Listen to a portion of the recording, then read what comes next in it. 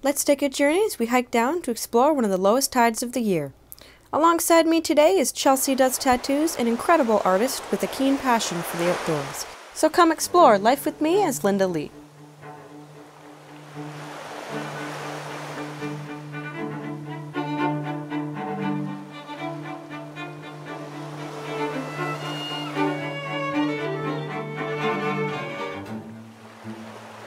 First order of business is packing all gear to be accessible.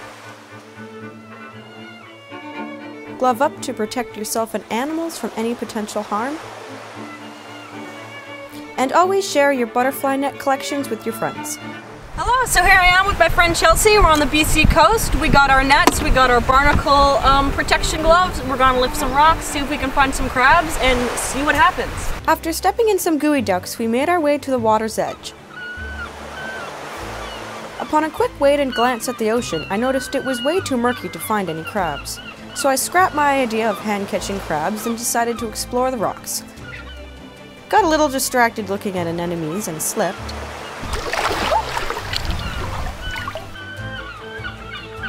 The first fishy friend we were able to capture today was the Lapinus sedata, also known as the snake prickleback. After inspecting this specimen, we decided to lift up some rocks to find our target species, the plain-fin midshipman. To find the plain-fin midshipman, I usually look for a gap going under the rock because they do dig out crevices to be able to lay their eggs. Oh my god, look at the eggs!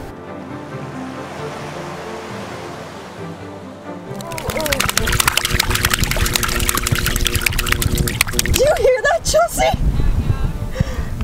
After finishing his warning hum, this type 1 male let me handle him. There are two types of males in this species. Type 1 male that makes the humming noises and protects the eggs, and Type 2 male that is much smaller and does not make an audible hum.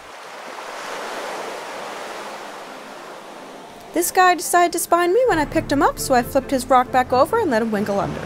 And off we went to catch the last few species we could before the tide came in.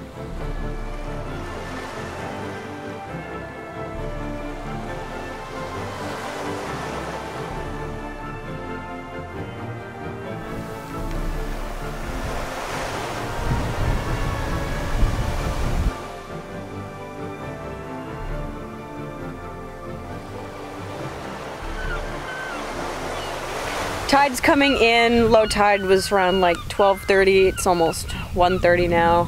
We found plenty of fish species. Feel like naturalists here. After a few last photos, we decided to pack up and head back to the trail to make our journey home.